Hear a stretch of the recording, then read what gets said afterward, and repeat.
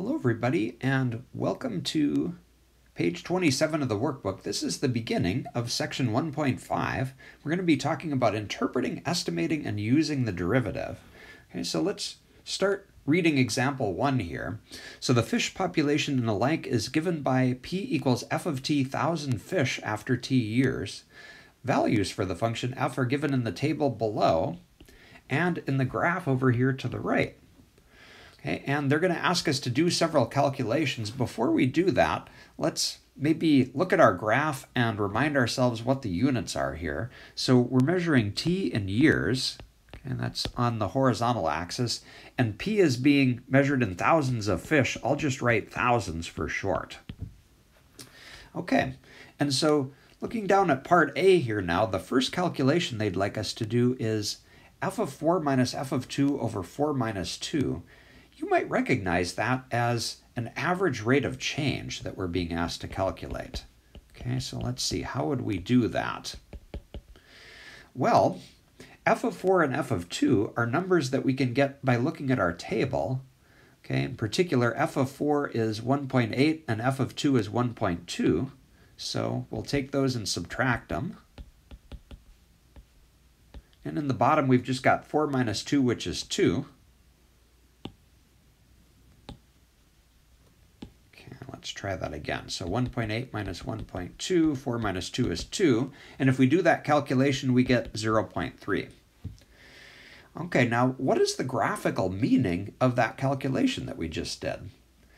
Well, this is actually just the slope of a secant line, this number. If we find the numbers 2 and 4 on the x-axis and just kind of draw in the corresponding points on our graph, we just found the slope of the secant line through those 2 points. Okay, so I'm going to draw an arrow and label that line S1 that we just found the slope of. Okay, and let's see, moving on to the next one, f of 6 minus f of 4 over 6 minus 4, same idea. Okay, so we're just calculating an average rate of change between 2 different points. So let's see, f of 6 is 3 and f of 4 is 1.8, so we'll subtract those 2 numbers.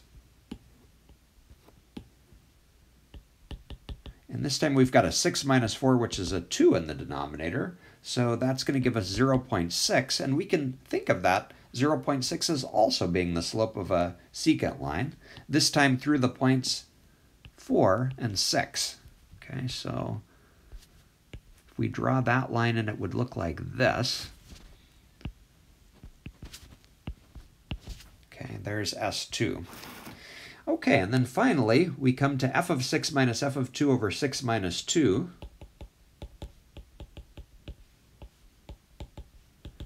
All right, so let's see. F of 6 and f of 2 are 3 and 2, looking up at our table here. So we're going to get 3 minus 1.2. Okay. 3 minus 1.2 over 4. And okay, if we do that calculation, we get 0.45. All right, and that line would be the secant line that goes between 2 and 6. Okay, so points here and here. I'm going to draw this line in green just to help us tell these apart. Okay, so it would look like that, and I'll call that line S3.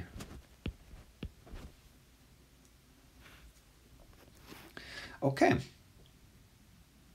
And maybe it would help here just to remind ourselves, I'm going to also remind you which number goes with which line here. So why don't we write in here, 0.3 was the slope of S1, 0.6 was the slope of S2, okay, and then 0.45, that was the slope of S3, just so we can tell those 3 lines apart.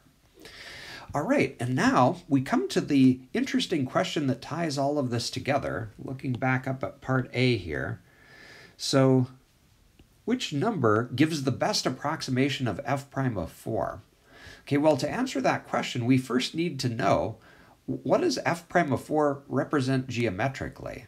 So f prime of 4 is the derivative of f, and we've talked about how the derivative is the slope of the tangent line to a function.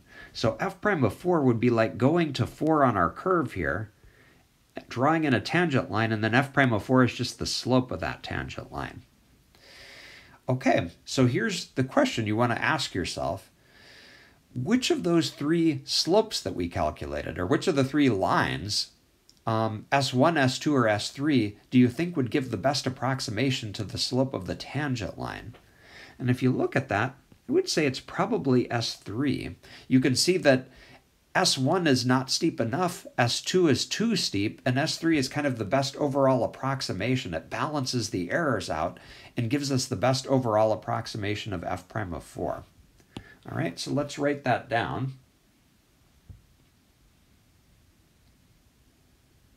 0.45.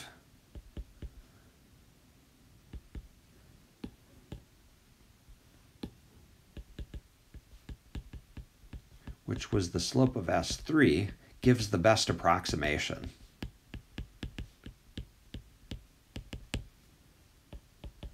Of f prime of 4. Okay, and I think we've answered everything that we wanted to in part A, so let's move on to part B.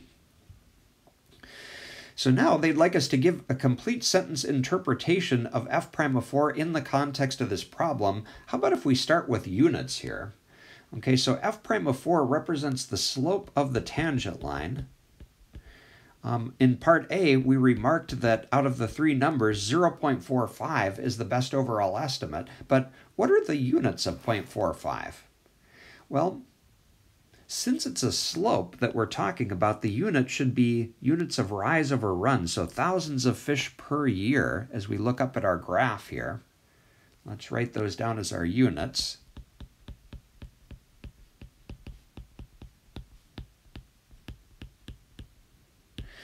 Okay, so how could we explain this then? Well, you can kind of see from the units that we're talking about a rate of change here. So something along the lines of f prime of 4 gives the rate of change of the fish population at time 4.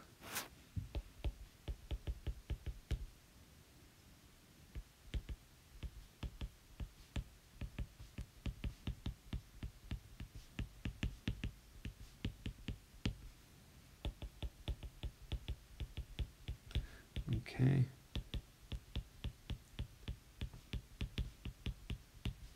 In thousands of fish per year at t equals 4 years. Something like that. Okay, and that rate of change is 0.45 thousand fish per year, or if you wanted to, you could move the decimal and say 450 fish per year. Okay, and then finally, moving on to the estimation and interpretation of the derivative, this is kind of a summary of what we did above. Okay, so for a function f of x, the derivative represents the instantaneous rate of change. We already knew that actually from previous work. And the units of f prime of x are units of f per unit of x. That's just reminding us that we're really talking about a slope when we talk about the derivative. So we're going to get units of rise over units of run graphically. Okay, and then finally we come to a new thing called the central difference approximation. We can approximate the value of a function using this formula. F of a plus h minus f of a minus h over 2h. This looks kind of complicated, but it's really the very same technique that we used back in part A. Okay, when we calculated this number right here, f of 6 minus f of 2 over 6 minus 2.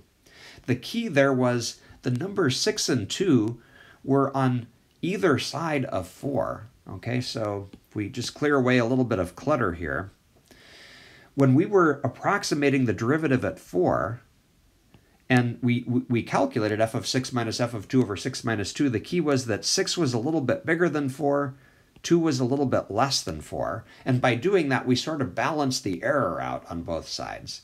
That's exactly the same thing that's happening down here. A plus h is a little bit bigger than a minus h is a little bit smaller, and so overall we're getting one approximation for the derivative that's pretty good.